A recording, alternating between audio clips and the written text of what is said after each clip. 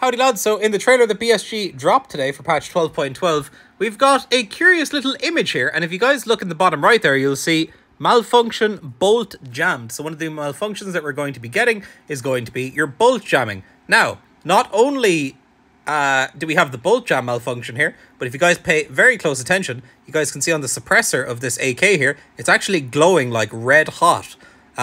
So somebody in chat was like, oh, maybe that's what caused the bolt to jam, but I don't think so. I think that was just a sneaky little thing that they threw in to make us question the malfunctions and stuff. So yeah, take a look at that red suppressor. Let me know what you guys think. Did it cause the bolt to jam?